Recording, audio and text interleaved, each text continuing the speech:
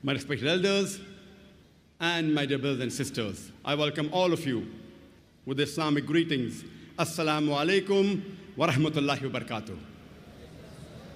May peace, mercy, and blessings of Allah subhanahu wa ta'ala, of Almighty God, be on all of you.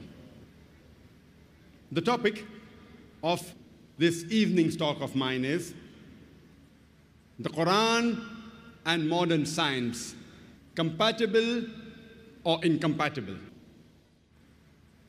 The glorious Quran is the last and final revelation of Allah subhanahu wa ta'ala, of Almighty God, which was revealed to the last and final messenger, Prophet Muhammad, peace be upon him.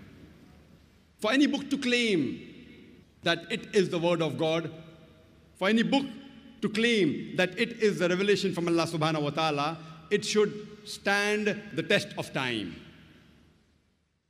Previously, hundreds and thousands of years back, it was the age of miracles.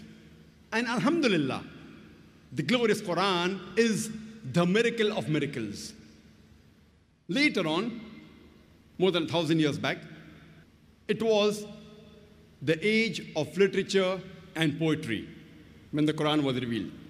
And alhamdulillah, Muslims and non-Muslim scholars alike, they claim the glorious Quran to be the best Arabic literature available on the face of the earth.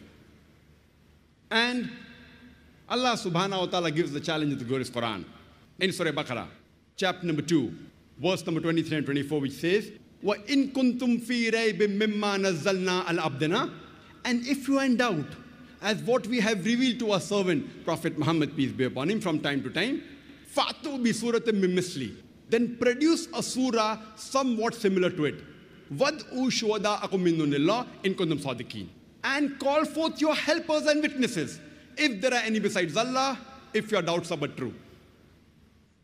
فَإِن لَمْ تَفْعَلُوا. And if you cannot, وَلَن تَفْعَلُوا. And of a surety you cannot.